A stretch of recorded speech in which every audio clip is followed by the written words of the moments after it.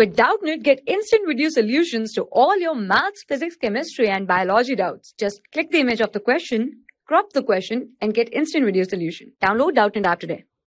Hello students, in this question it is given that a copper atom has 29 electrons revolving around the nucleus. A copper ball contains 4 into 10 to the power 23 atoms. What fraction of electrons be removed to give the ball a charge of plus 9.6 microcoulomb? So here we have to calculate how many electrons are to be removed from this copper ball to make this copper ball charge of 9.6 microcoulomb.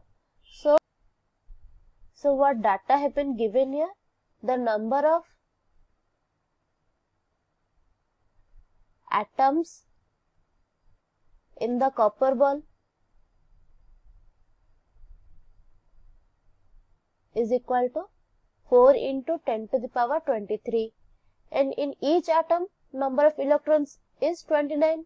So we can write number of electrons in each copper atom is 29. So the total number of electrons in the copper ball we can calculate of electron in the copper ball is equal to 29 into 4 into 10 to the power 23.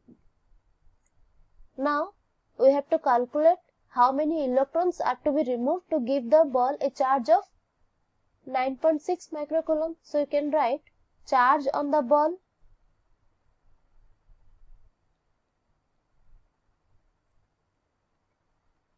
is equal to 9.6 microcoulomb.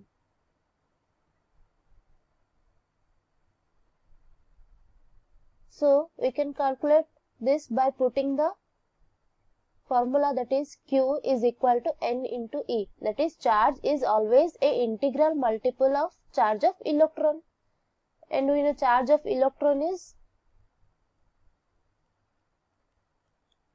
1.6 into 10 to the power minus 19 coulomb. So number of electrons we can calculate by dividing total charge divided by charge of electron.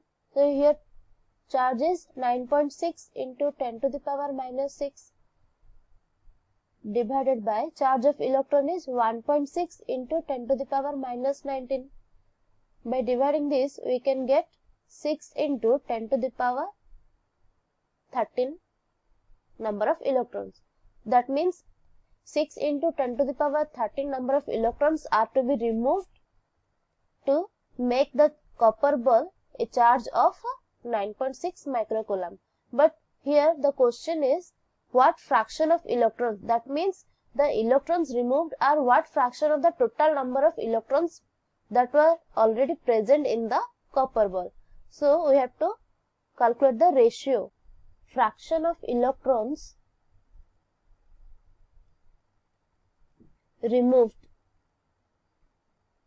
is equal to 6 into 10 to the power 13 divided by 29 into 4 into 10 to the power 23.